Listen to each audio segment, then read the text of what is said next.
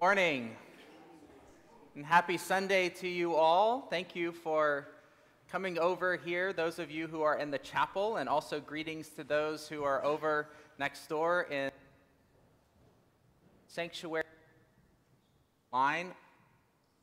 Those of you who can hear my voice now will soon be able to see us as we process in on this Sunday. It is a wonderful Sunday to be together in community here at St. Mark's. A special welcome to those of you who are new to St. Mark's or newer to the Episcopal Church. This week starts Holy Week tradition of panoply of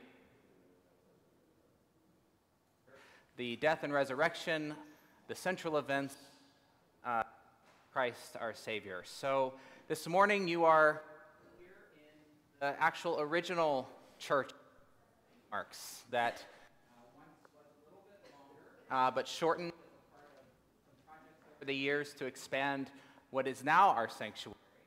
This is now the Chapel of Mary Magdalene.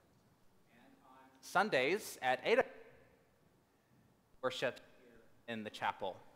So in just a moment, I'm going to invite you to stand.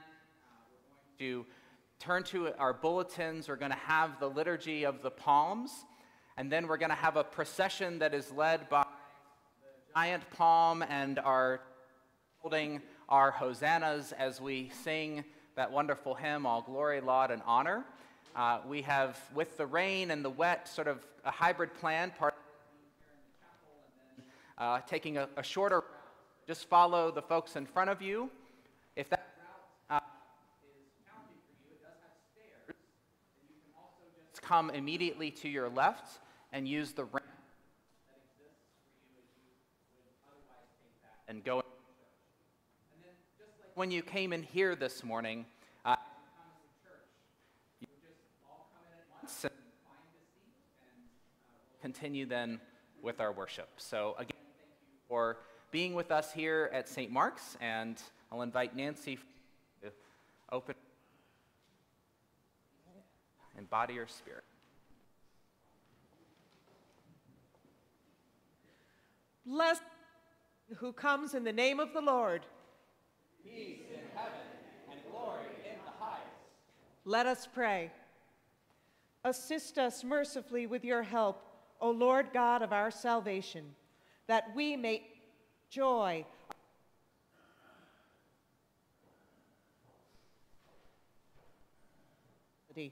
through Jesus Christ our Lord. Amen. A reading from the Gospel according to Mark.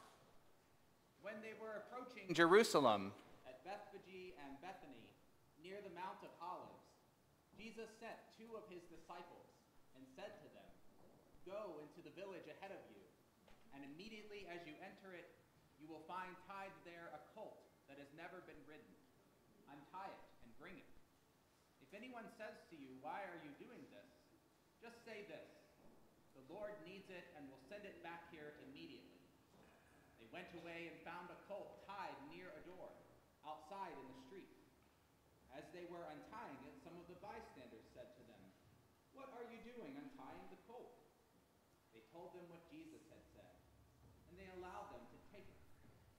Then they brought the colt to Jesus and threw their cloaks on it, and he sat on it. Many people spread their cloaks on the road, and others spread leafy branches that they had cut in the fields. Then those who went ahead and those who followed were shouting, "Hosanna! Blessed is the one who comes in the name of the Lord.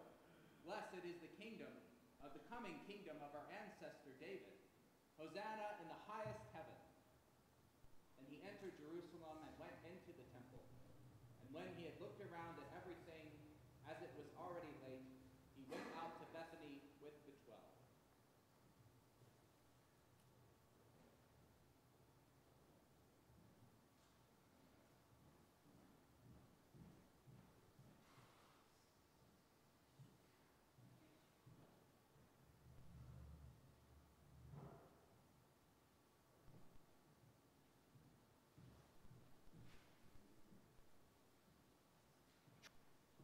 Was proclaimed as King of Kings. Those who spread their garments and branches of palm along these branches be for signs of his victory, and grant that we who bear them in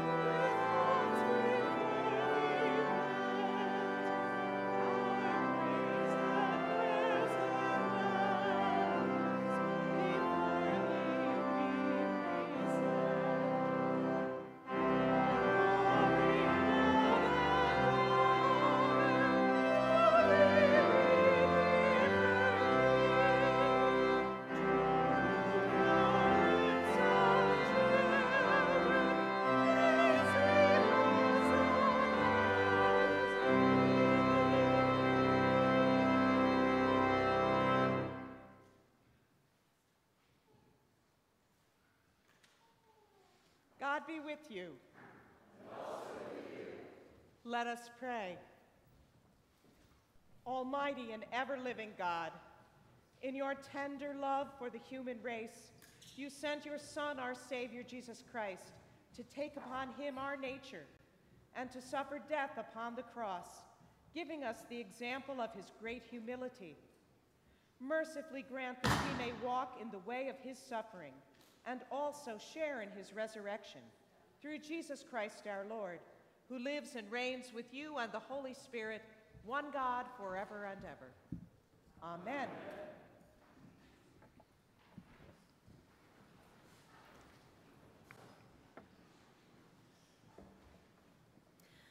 A reading from the letter of Paul to the Philippians. Let the same mind be in you that was in Christ Jesus, who, though he was in the form of God, did not regard equality with God as something to be exploited, but emptied himself, taking the form of a slave, being born in human likeness. And being found in human form, he humbled himself and became obedient to the point of death, even death on a cross. Therefore, God also highly exalted him and gave him the name that is above every name, so that at the name of Jesus every knee should bend, in heaven and on earth and under the earth, and every tongue should confess that Jesus Christ is Lord, to the glory of God the Father. Hear what the Spirit is saying to God's people. Thanks be to God.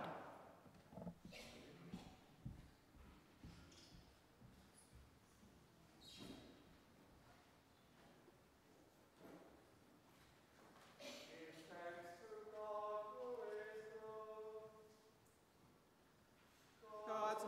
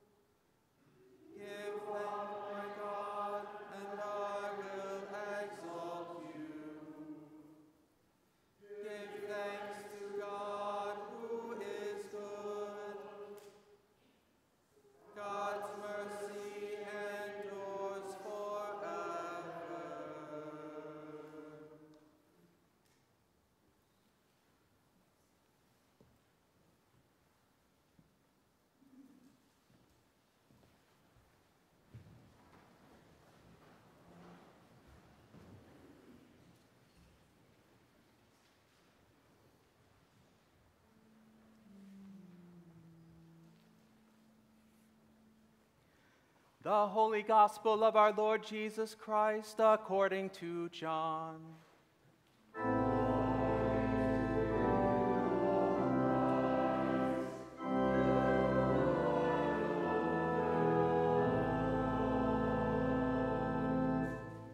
The great crowd that had come to the festival heard that Jesus was coming to Jerusalem. So they took branches of palm trees and went out to meet him, shouting, "Hosanna! Blessed is the one who comes in the name of the Lord, the King of Israel." Jesus found a young donkey and sat on it. As it is written, "Do not be afraid, daughter of Zion.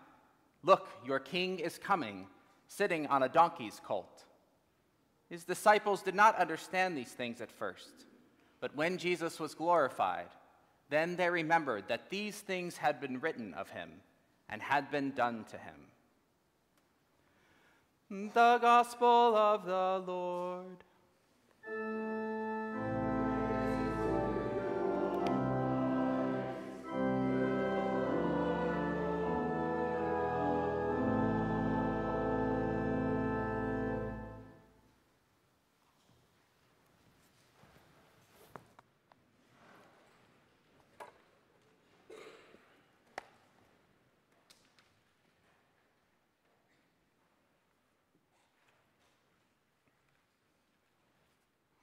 In the name of God, who loves us and calls us to respond.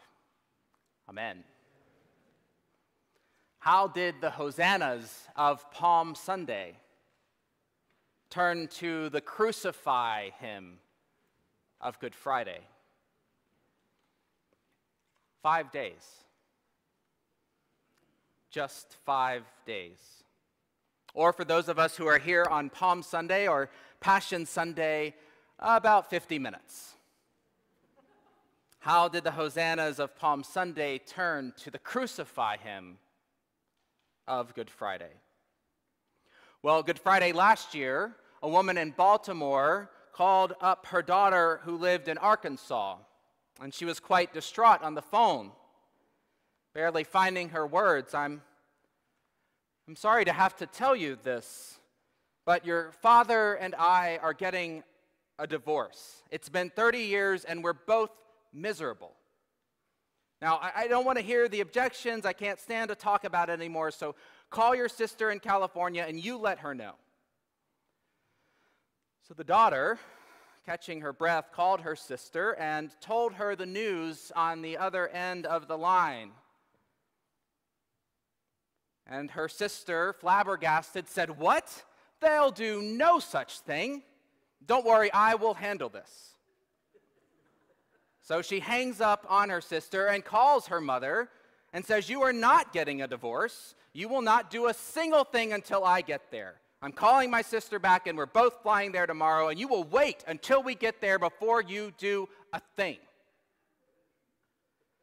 So when the mother hung up the phone, she looked over at her husband, and with this sort of Grinch-like wry smile, she said, "Okay, both girls are coming home for Easter and they're paying for their own tickets."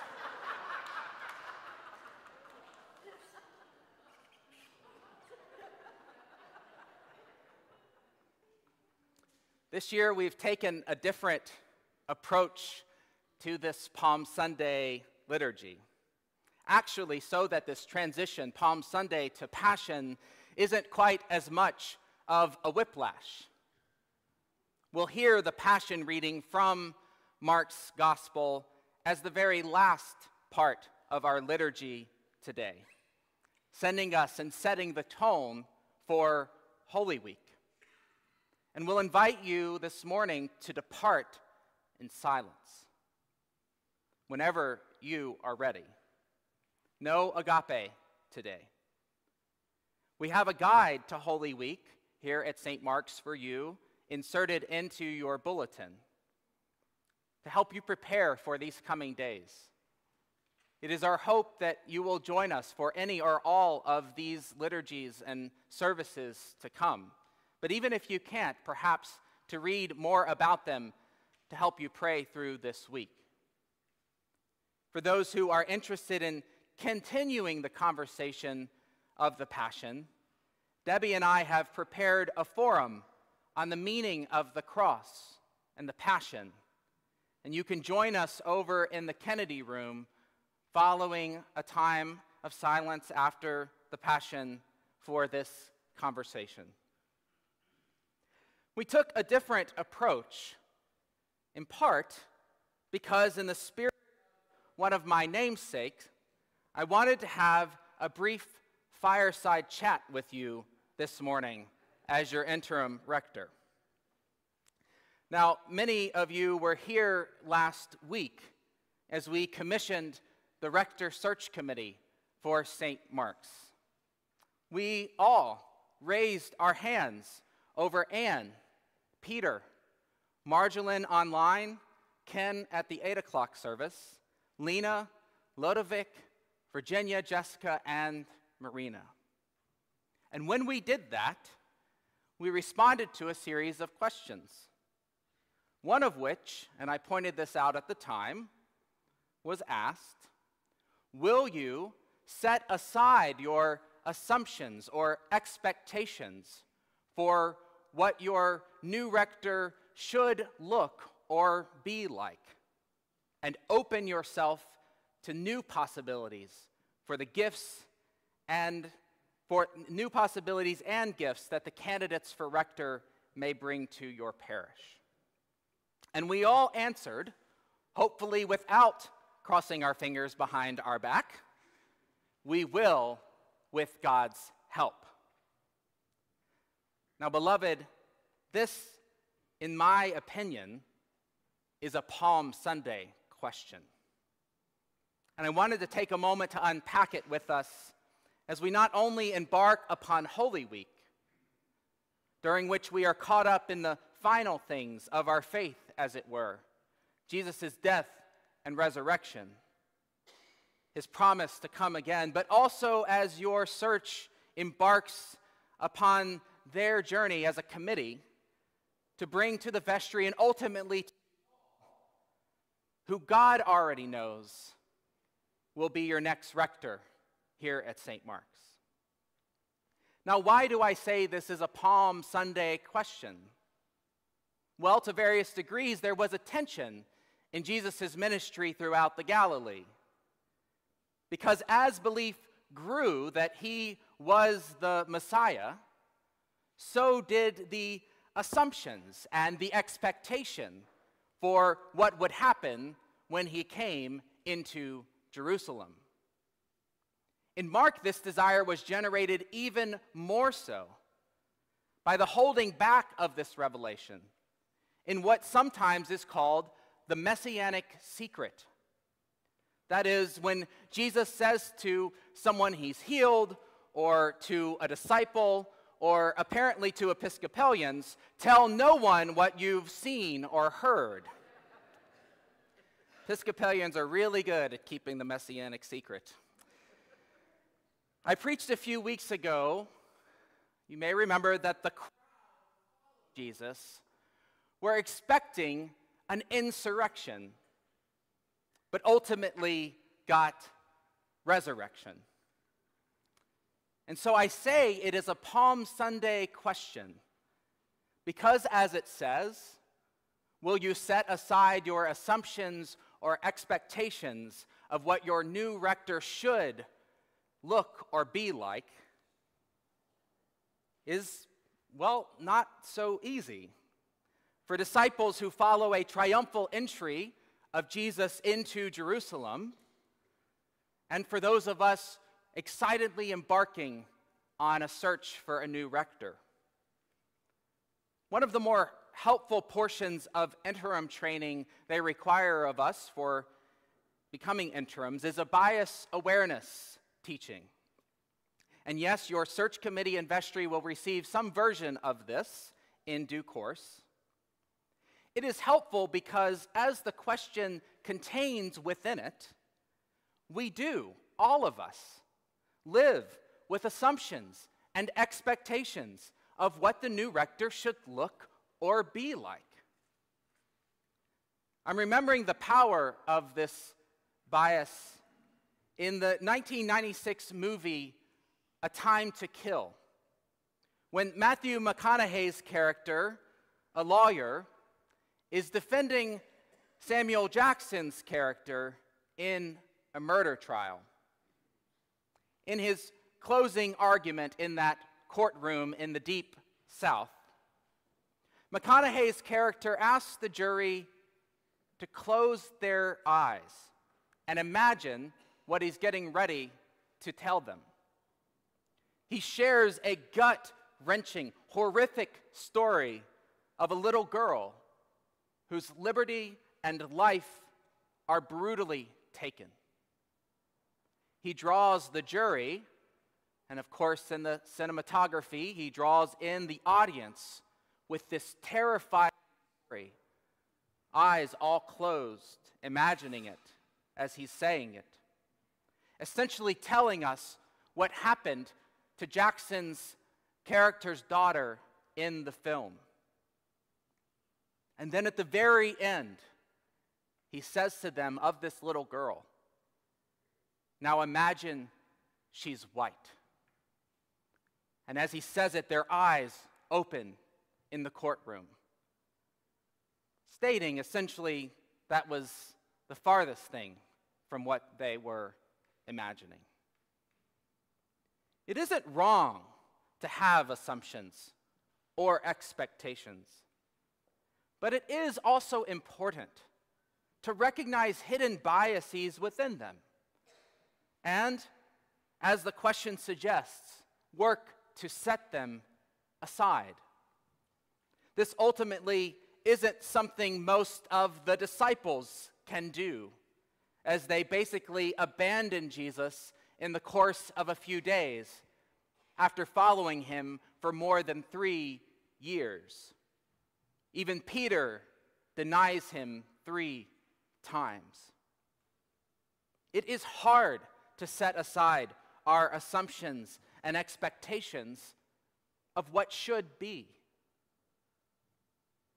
But all is not lost on this Palm Sunday, going into this Holy Week.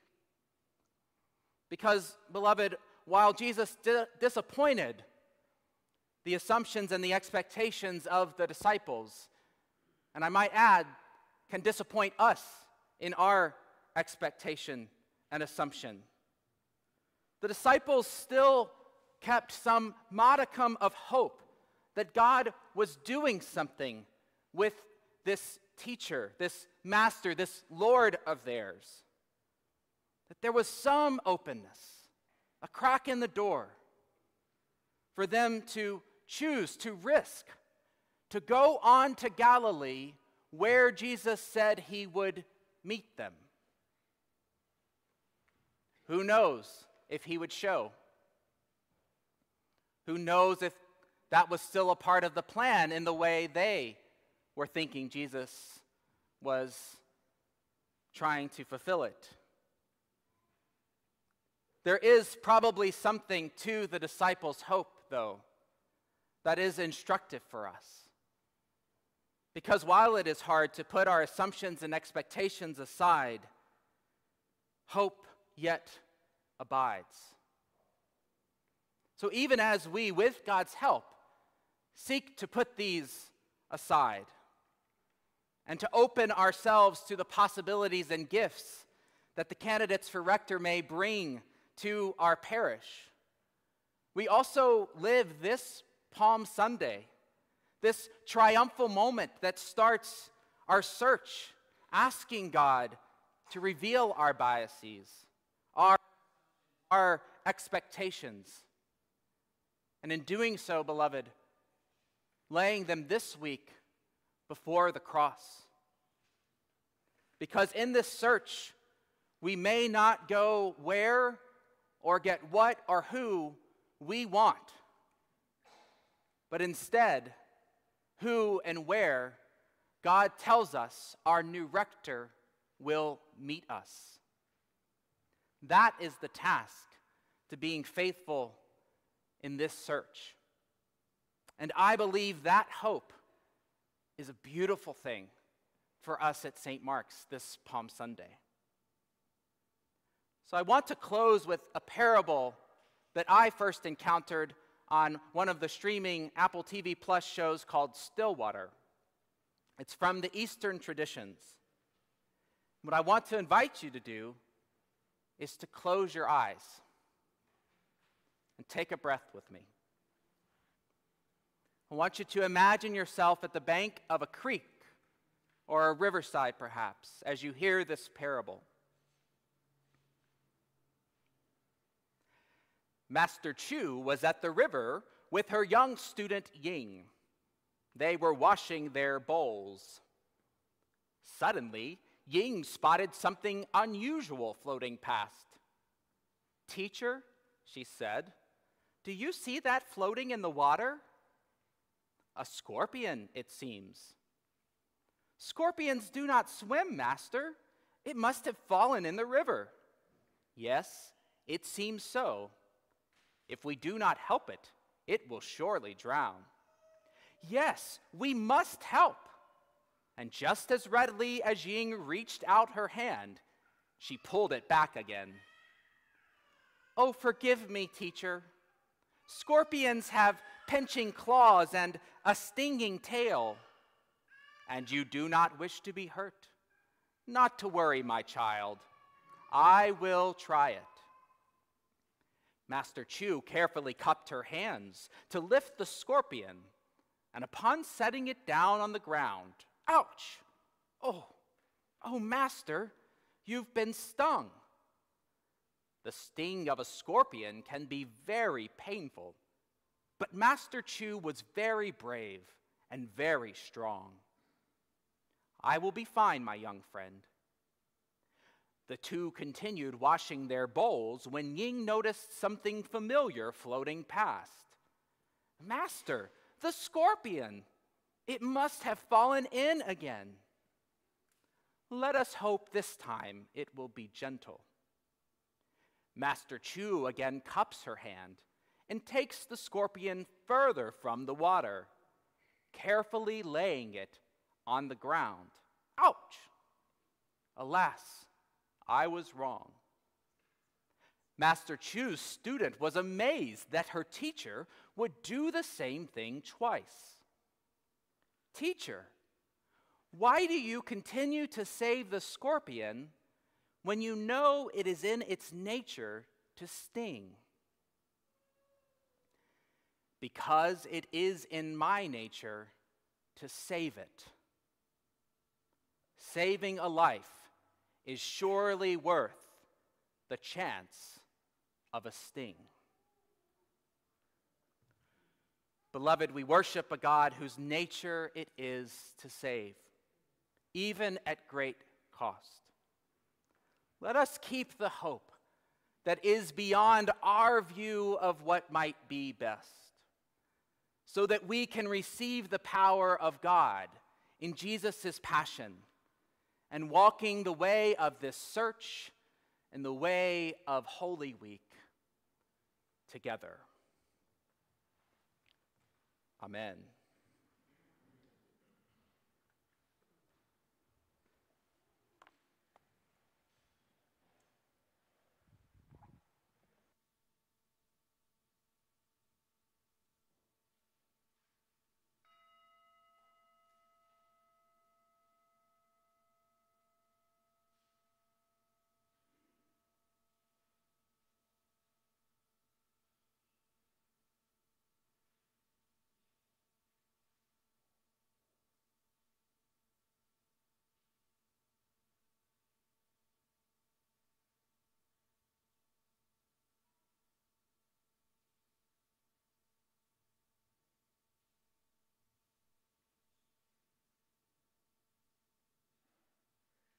I invite you to stand and body your spirit.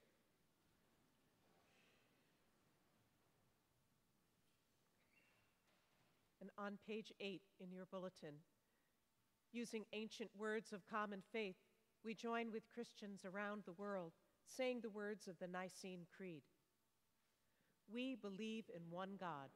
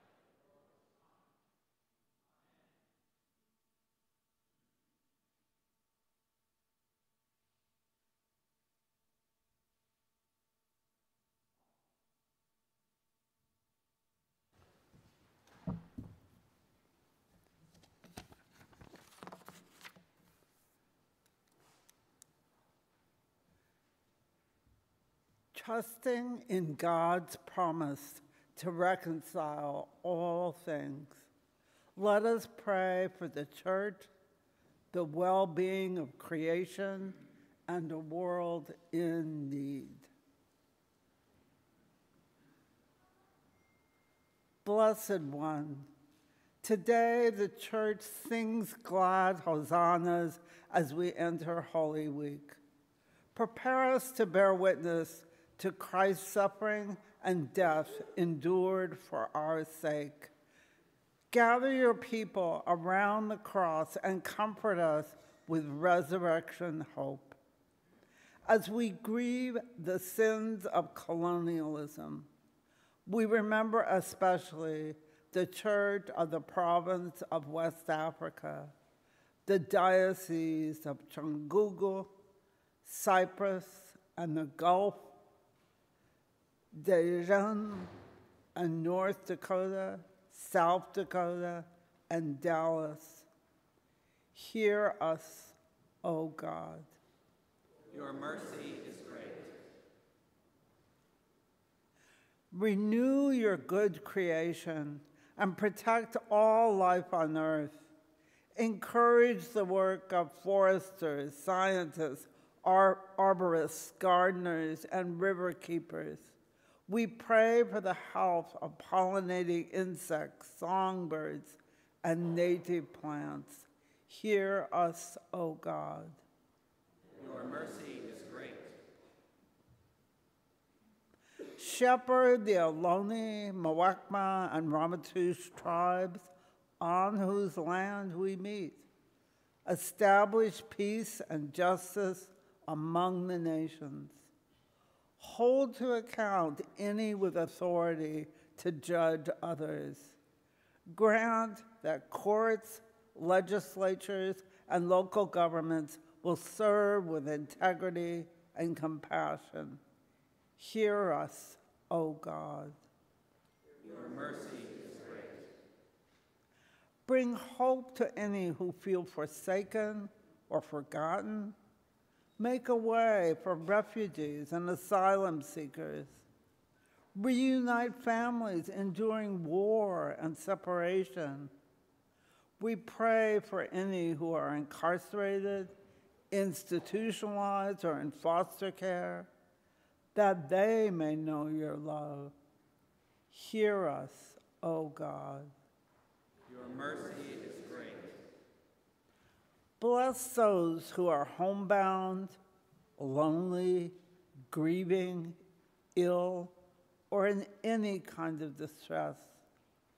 We pray especially for Meredith, Talia, Will, Lee, Pam, Terry, and the Heller family, Mary Jane, Matthew John, Richard, Channing, Carrie, Kevin, Yo, Vassar, Chung Ling, Eric and Lily, Barbara, Christopher, Joni, Paul, the Knickerbocker family, Jackie Ray, Lisa, Emily, Paul, Teresa, Sharon, Emily, Nina, Bill, Justin, Katie, John, Debbie, Alex, and the Thomas family.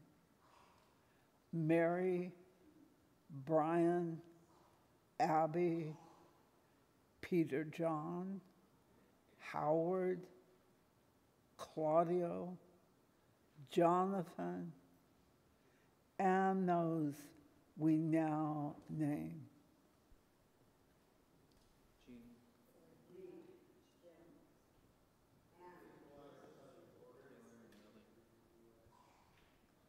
Refugees in Gaza.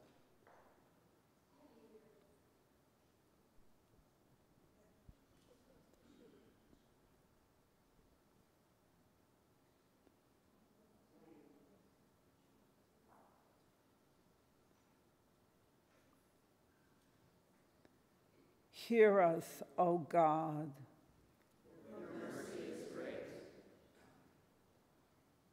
Blessed One, our times are in your hand. We remember our departed loved ones, especially Mary, Annis, Paul, Marcina, and those we now name.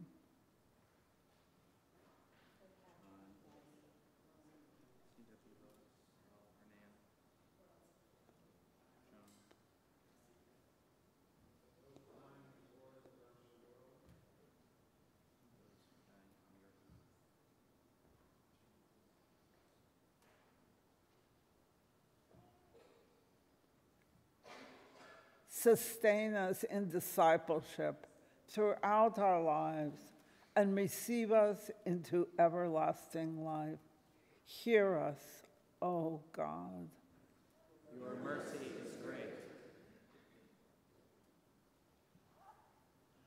Accompany us on our journey, God of grace, and receive the prayers of our hearts through Jesus Christ, our Savior. Amen.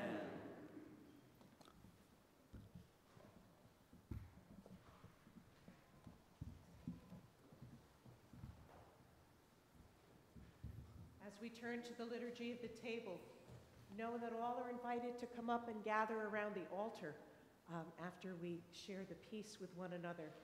Especially invite any newcomers who are here to join us and to come forward and to know that we would like to know you as well. And to our friends who are online, we are glad to be sharing this liturgy with you. The peace of Christ be with you always. And also with you. Let's share a greeting of peace with one another.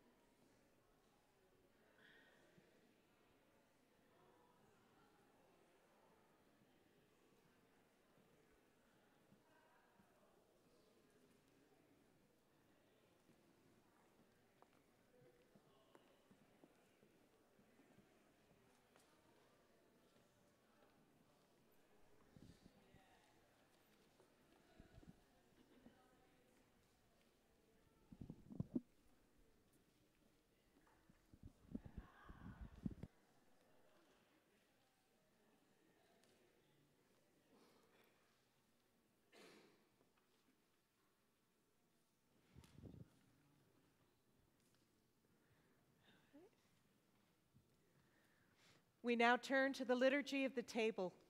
Wherever you are on your journey of faith, you are welcome at the Lord's table. Walk in love as Christ loved us and gave himself for us an offering and a sacrifice to God.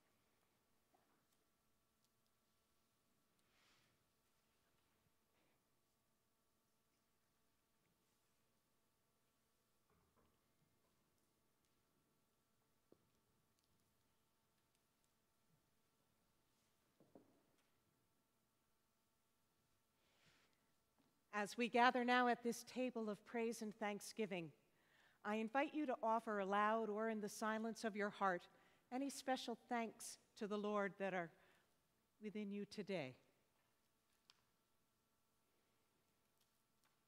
For the beautiful time today. For my son Stephen's 41st birthday.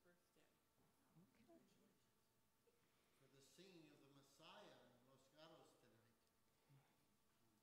Give thanks for the launch of Debbie Thomas's new book, The Faith of Many Rooms, and for the joy of the book launch party we had last night at St. Mark's. And I thank you for my alma mater's women's basketball team who made it to the big dance, even won the first 4 games.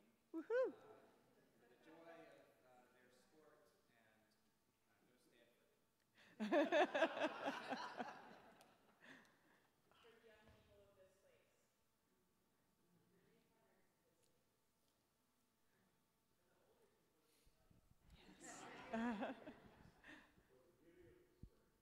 Yes. And for this whole community that comes together with such joy and a special feast like this, and at all times, even ordinary days, as a community that cares for each other. For this beautiful Palm Sunday. Aww.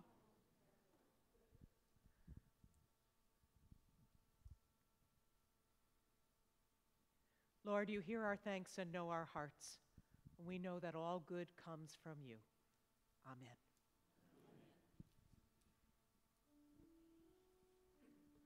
May God be with you. And also with you. Lift up your hearts. We lift them to the Lord. Let us give thanks to the Lord our God. It is right to give our thanks and praise. It is right and a good and joyful thing that we should at all times and all places give thanks unto you, O Lord Almighty, everlasting God. Through Jesus Christ our Lord, who for our sins was lifted high upon the cross, that he might draw the whole world to himself, who by his suffering and death became the author of eternal life and salvation for all who put their trust in him.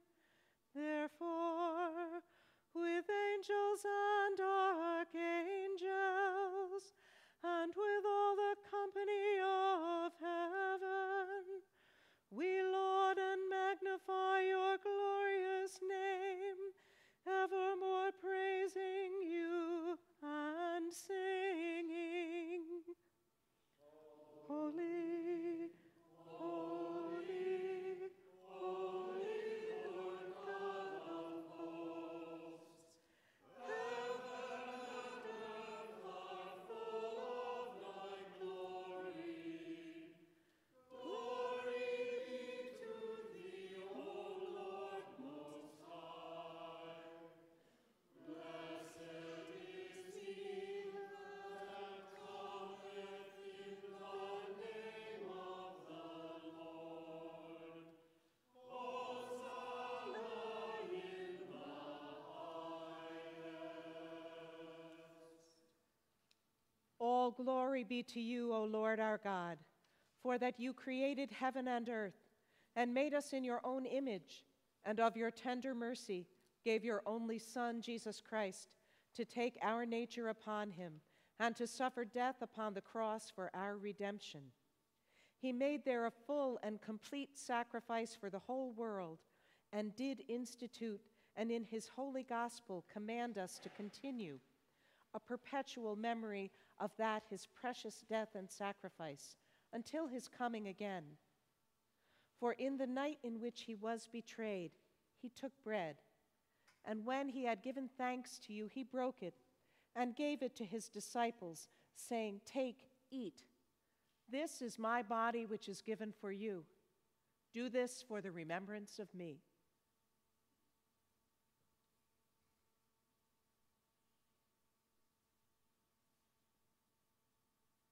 Likewise, after supper, he took the cup, and when he had given thanks, he gave it to them, saying, "Drink this, all of you, for this is my blood of the new covenant, which is shed for you and for many for the remission of sins. Do this as oft as you shall drink it, in remembrance of me."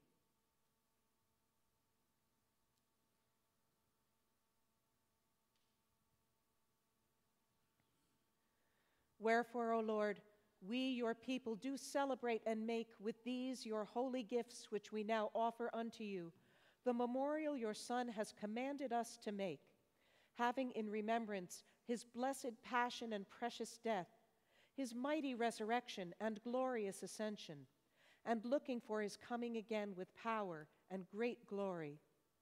And we most humbly beseech you, O merciful God, to hear us, and with your word and Holy Spirit, to bless and sanctify these gifts of bread and wine, that they may be unto us the body and blood of your dearly beloved Son, Jesus Christ. And we earnestly desire your goodness to accept this our sacrifice of praise and thanksgiving, whereby we offer and present unto you, O Lord, ourselves, our souls and bodies. Grant, we beseech you, that all who partake of this holy communion may worthily receive the most precious body and blood of your Son, Jesus Christ, and be filled with your grace and heavenly benediction. And also that we and your whole church may be made one body with him, that he may dwell in us and we in him, through the same Jesus Christ our Lord.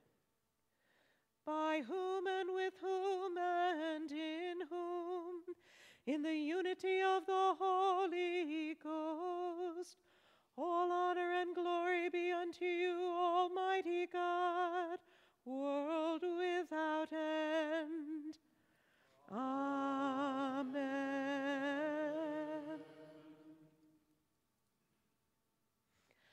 As our Savior Christ has taught us, we now pray. Our Father,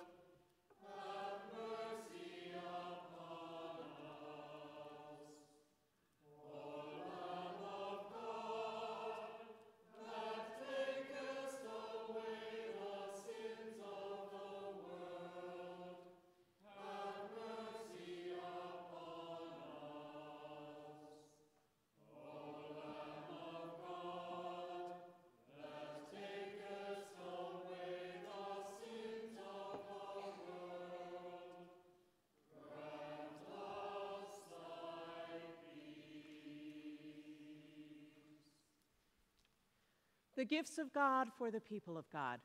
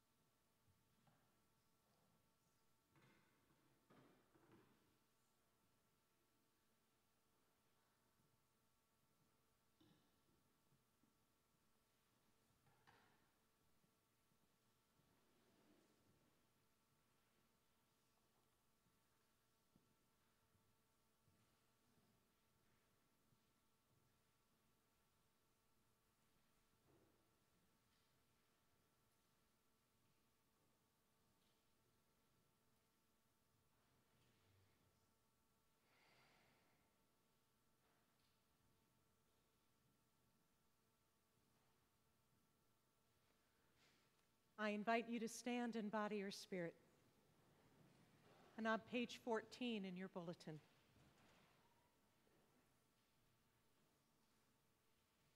Let us pray. Compassionate God, you have fed us with the bread of heaven. Sustain us in our Lenten pilgrimage. May our fasting be hunger for justice, our alms a making of peace, and our prayer the song of grateful hearts. Through Jesus Christ, our Savior and Lord. Amen. Almighty God, we pray you graciously to behold this your family, for whom our Lord Jesus Christ was willing to be betrayed and given into the hands of sinners, and to suffer death upon the cross, who lives and reigns forever and ever. Amen. At this time, we invite the congregation to be seated. For kids aged 1 to 92 who would like to go with Lily to hear more about the Passion in a different way and to work on a craft activity, you're also welcome to stay here and hear our Passion.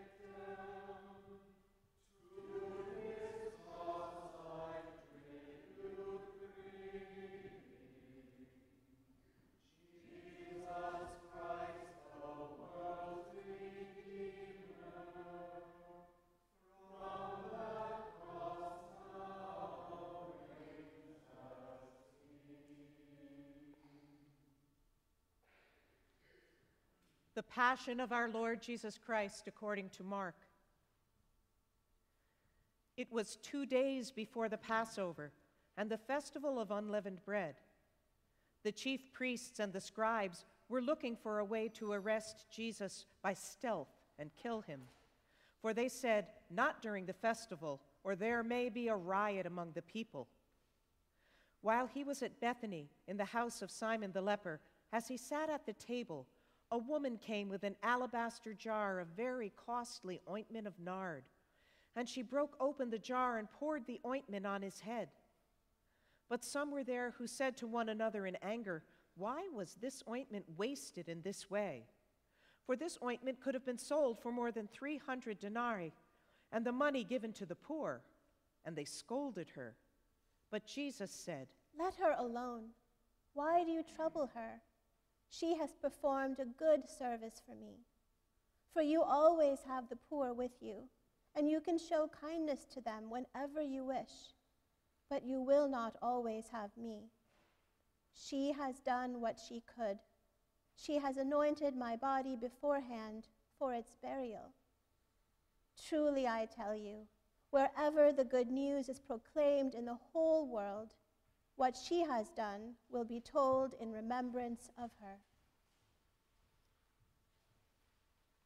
Then Judas Iscariot, who was one of the 12, went to the chief priests in order to betray him to them. When they heard it, they were greatly pleased and promised to give him money. So he began to look for an opportunity to betray him. On the first day of unleavened bread, when the Passover lamb is sacrificed, his disciples said to him, "Where do you want us to go and make the preparations for you to eat the Passover?"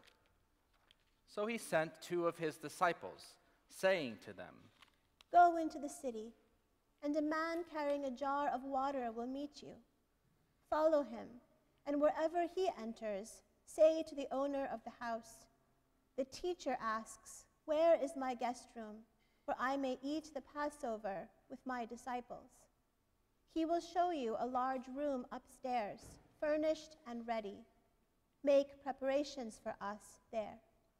So the disciples set out and went to the city and found everything as he had told them, and they prepared the Passover meal.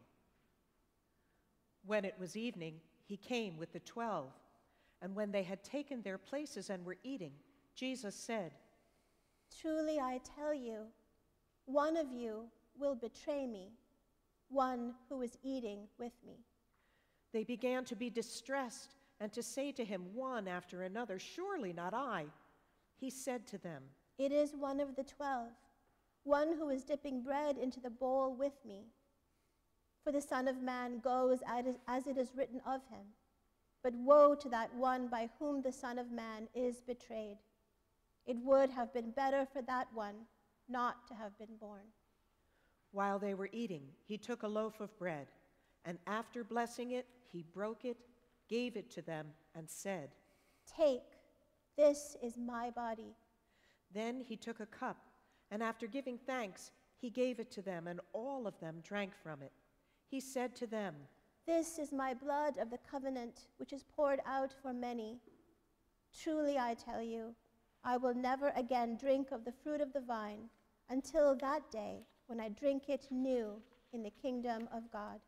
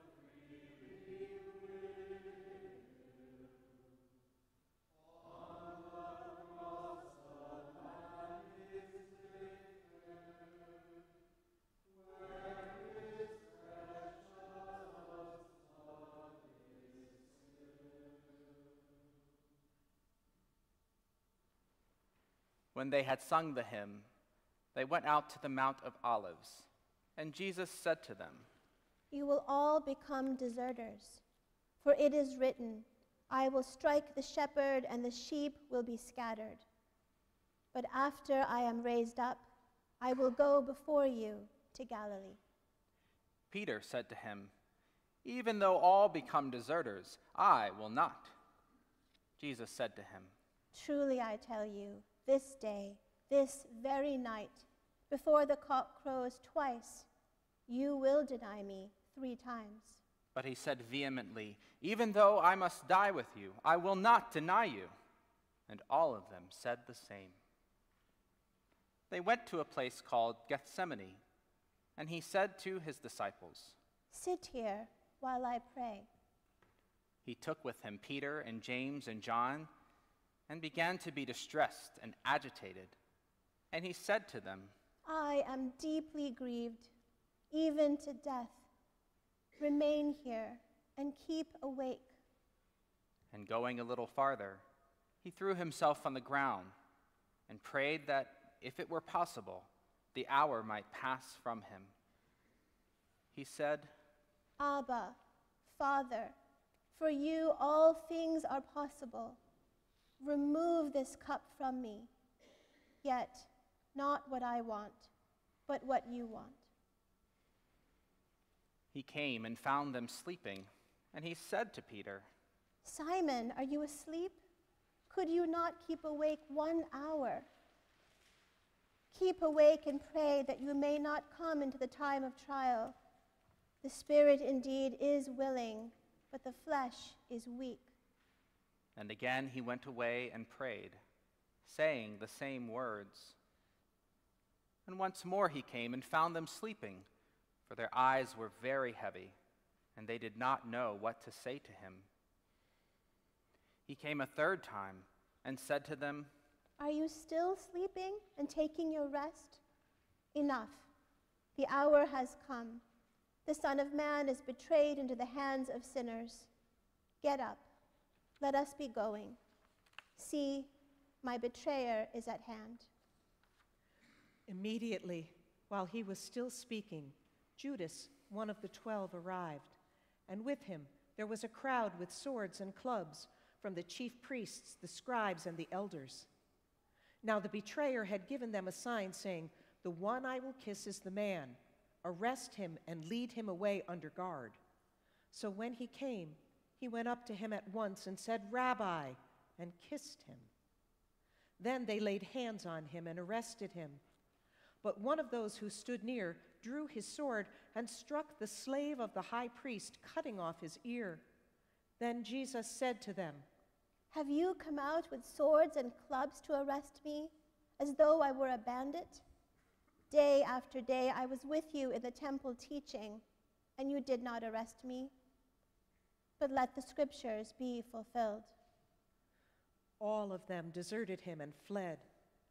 A certain young man was following him, wearing nothing but a linen cloth. They caught hold of him, but he left the linen cloth and ran off naked. They took Jesus to the high priest, and all the chief priests, the elders, and the scribes were assembled. Peter had followed him at a distance, right into the courtyard of the high priest, and he was sitting with the guards, warming himself at the fire. Now the chief priests and the whole council were looking for testimony against Jesus to put him to death, but they found none. For many gave false testimony against him, and their testimony did not agree. Some stood up and gave false testimony against him, saying, "We heard him say, 'I will destroy this temple that is made with hands, and in 3 days I will build another, not made with hands.' But even on this point, their testimony did not agree. Then the high priest stood up before them and asked Jesus, 'Have you no answer? What is it that they testify against you?' But he was silent and did not answer. Again the high priest asked him, 'Are you the Messiah, the Son of the Blessed One?' Jesus said, I am, and you will see the Son of Man seated at the right hand of the power and coming with the clouds of heaven." Then the high priest tore his clothes and said, "Why do we still need witnesses? You have heard this blasphemy. What is your decision?" All of them condemned him as deserving death. Some began to spit on him, to blindfold him, and to strike him, saying to him, "Prophesy." The guards also took him over and beat him.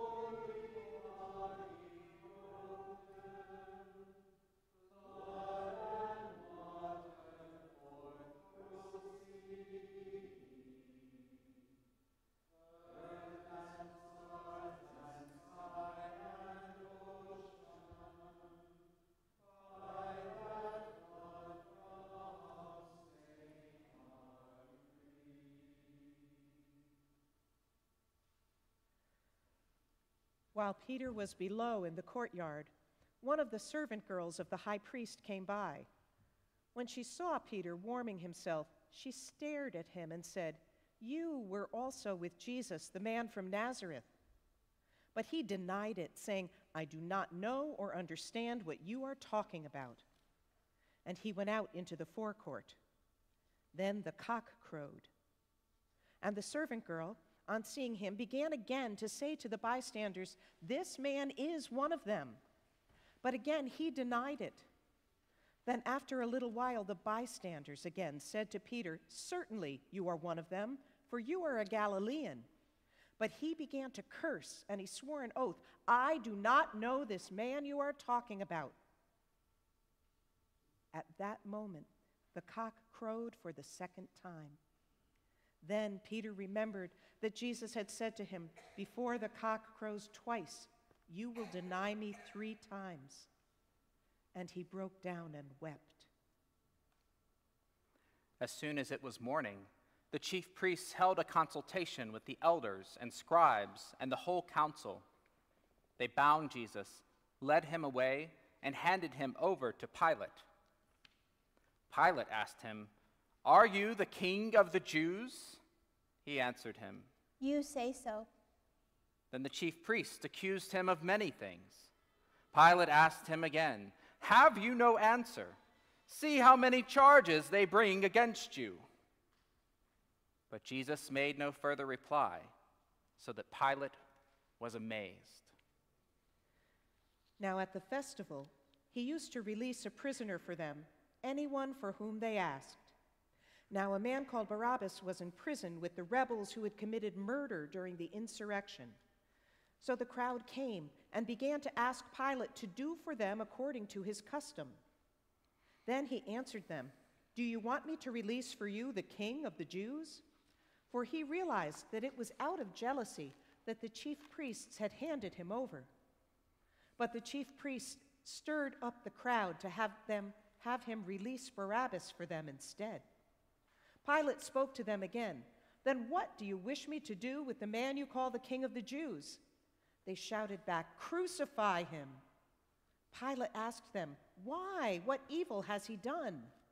But they shouted all the more, "Crucify him." So Pilate, wishing to satisfy the crowd, released Barabbas for them. And after flogging Jesus, he handed him over to be crucified.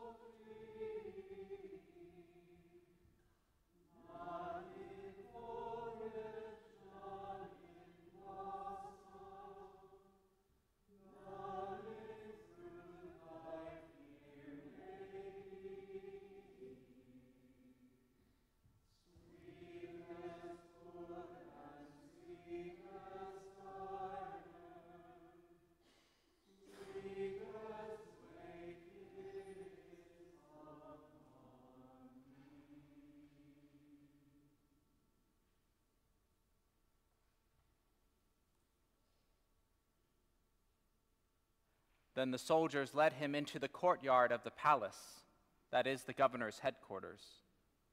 And they called together the whole cohort, and they clothed him in a purple cloak. And after twisting some thorns into a crown, they put it on him. And they began saluting him, "Hail, King of the Jews!" And they struck his head with a reed, spat upon him, and knelt down in homage to him. After mocking him, they stripped him of the purple cloak and put his own clothes on him. Then they led him out to crucify him. They compelled a passerby who was coming in from the country to carry his cross. It was Simon of Cyrene, the father of Alexander and Rufus. Then they brought Jesus to the place called Golgotha, which means the place of the skull.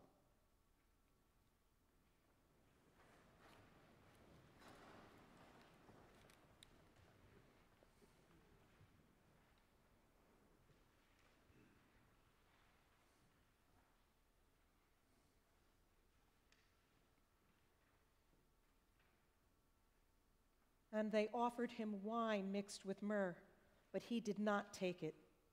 And they crucified him and divided his clothes among them, casting lots to decide what each should take.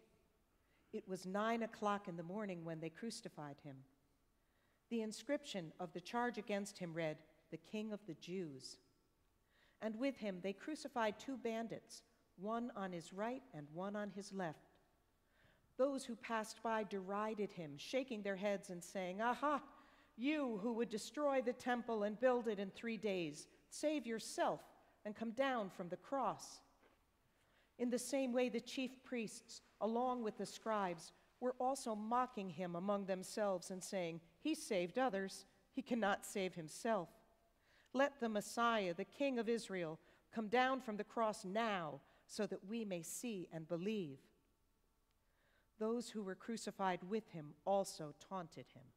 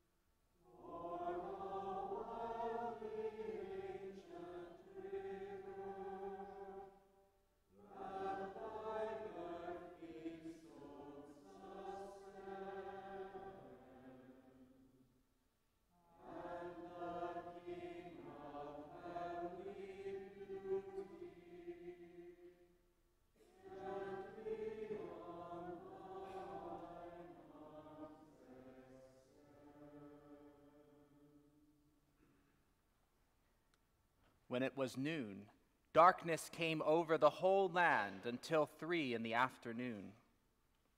At 3 o'clock, Jesus cried out with a loud voice, "Eloi, Eloi, lama sabachthani," which means, my God, why have you forsaken me?" When some of the bystanders heard it, they said, "Listen, he is calling for Elijah." And someone ran, filled a sponge with sour wine, put it on a stick, and gave it to him to drink, saying, "Wait, let us see whether Elijah will come to take him down." Then Jesus gave a loud cry and breathed his last.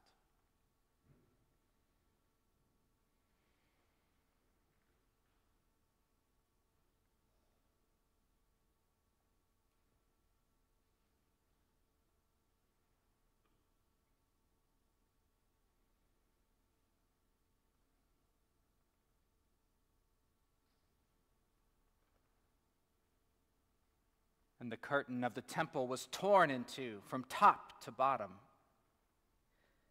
Now when the centurion who stood facing him saw that in this way he breathed his last, he said, "Truly, this man was God's son." There were also women looking on from a distance. Among them were Mary Magdalene and Mary, the mother of James the younger and of Joseph, and Salome. These used to follow him and provided for him when he was in Galilee. And there were many other women who had come up with him to Jerusalem. When evening had come, and since it was the day of preparation, that is, the day before the Sabbath, Joseph of Arimathea, a respected member of the council, who was also himself waiting expectantly for the kingdom of God, went boldly to Pilate and asked for the body of Jesus. Then Pilate wondered if he were already dead, and summoning the centurion, he asked him whether he had been dead for some time. When he learned from the centurion that he was dead, he granted the body to Joseph. Then Joseph bought a linen cloth, and taking down the body, wrapped it in the linen cloth, and laid it in a tomb that had been hewn out of the rock. He then rolled a stone against the door of the tomb. Mary Magdalene and Mary, the mother of Joseph, saw where the body was laid.